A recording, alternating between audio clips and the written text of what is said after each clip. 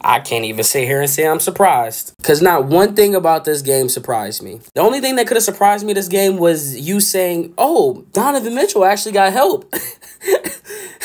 But we know that didn't happen. Why is he the only one that cares? Like, why does it feel like he's the only one that cares? How, like, people talk about this money situation with Deshaun Watson. Darius Garland is making $190 million.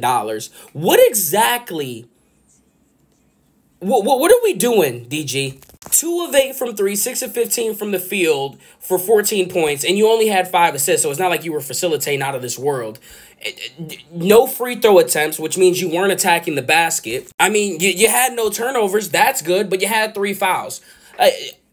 Bro, can you just help Mitchell, please? Like, you're supposed to be the second best scorer on our team. You need to have 20 plus every game. If you have to shoot the ball 20 times, shoot the ball 20 times. 15 ain't enough. It's not. Because you're not shooting at a high enough clip in order for you to have 15 shots be enough. Max Strus, I just don't. Bro, if you...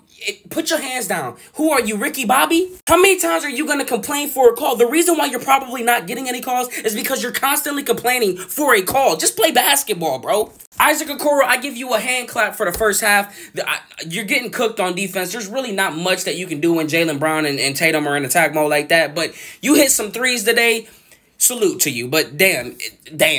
As for our bench, why are y'all even on the bench right now? Like, y'all just go sit in the stands because y'all don't want to play. Nobody wants to play on the bench. 15 bench points, and a lot of that came in garbage time by George Niang. Like, how is George Niang getting to the foul line 4 times in the fourth quarter, but no one else can? How? He wasn't even supposed to play today, and he got to the line more than you, Darius. What is going on? Jared Allen, I don't know what the beef is between your ribs, but you better grill it up and eat it. We need you, brother.